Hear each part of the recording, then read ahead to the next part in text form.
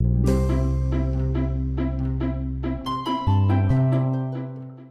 everyone, my name is Danae and I'm from the Long Beach Public Library. Today we'll be doing a flower frame craft that we can use from household items. If you haven't signed up for the summer reading program today, go ahead and go to longbeach.beanstack.org to sign up. And if you already signed up, don't forget to use the activity code GARDEN in the activity tab on Beanstack. So let's get ready and do the craft. I'll be showing you two ways in how to make a flower frame. So these are two of the frames that we'll be making. I'm going to show you this one first, and I'll be showing you this one second. So let's put this one away and start on our frame. I'll be showing you the supplies that you'll need to make this. We're going to put this away, and we're going to start with the supplies. So you'll need a cereal box. You're going to cut it up, and we're going to use the back part. You're going to need a piece of paper, saran wrap, a pen, tape, and scissors. So once you have all of those supplies, you can go ahead and make your frame. I also have glitter, markers, paint, and crayons as examples of what you can use, or whatever you have at your house you can use to decorate your frame. So now I'll be showing you how to make the frame. We're going to use our cereal box that we just cut up, and we're going to cut the edges to make a nice frame, and then we're going to get our piece of paper. So with our piece of paper, we're going to fold it in half, and we're going to use this as to help us trace to make our frame. So I already cut the edges, and it's going to look like this. And I already have my outline, but I'll show you how I did that. So I took the paper that I folded in half, and I put it on top of the cereal box. And then you take your pen or your marker, whatever you want to use, and you're going to trace along the piece of paper. And you'll get this. It's really neat. Now, for this part, for the cutting part, you might need your parent, because you're going to have to use scissors. I'm not sure if kitty scissors might be able to do it. So if you can get somebody to help you cut out the outline, you'll be getting this.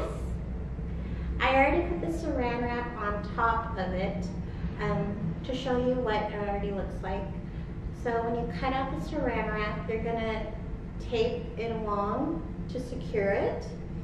And then you start off with that. And then you're going to find flowers.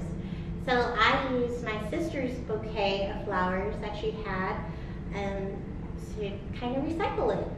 So you're going to take your flowers and you're going to cut it to however height that you want it to be. And I'm just going to show you how I did this.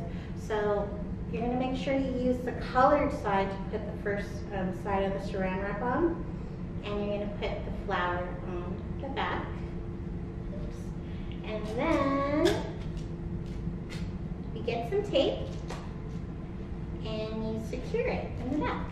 Oops, doesn't look really secure, but that's pretty secure for now. That's how you're going to do that. And then now you're going to get another piece of saran wrap and you're going to put it over the flowers, and then you're going to secure it. And that is how you get this frame. It's really neat. You can also decorate it if you want. You have the option of doing that. I just use markers, but you can use glitter, paint, markers, anything that you have in your house to make that frame your own. Okay, so let's get started on the next frame.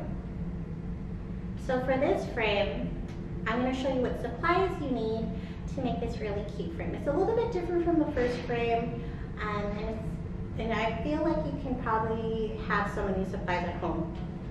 So what I use is I use some popsicle sticks. You can use used popsicle sticks, or you can purchase popsicle sticks from the store. And you're going to glue the sticks together with glue, and you're going to put them together, and you're going to let it dry. So you're going to need 4 of these, 4. And then you're going to glue them all together like this, and you're going to make a square. So what I used for the flowers to stick, I used contact paper. And contact papers, I guess you can kind of think of it as like really big tape. Soft on one side, sticky on the other. And the cool thing is you can, if you mess up, you can kind of pull it off and you can adjust things kind of. If you don't have contact paper, you can try using saran wrap, and that'll be a cool experiment. Okay, so what I did is on the back, I put contact paper. I cut it to the shape that where I can fit it in the back without showing it in the front. And I got some flowers and I cut the stems. I don't know if you can see it, but I cut the stems and I just put the flower heads on top of the contact paper.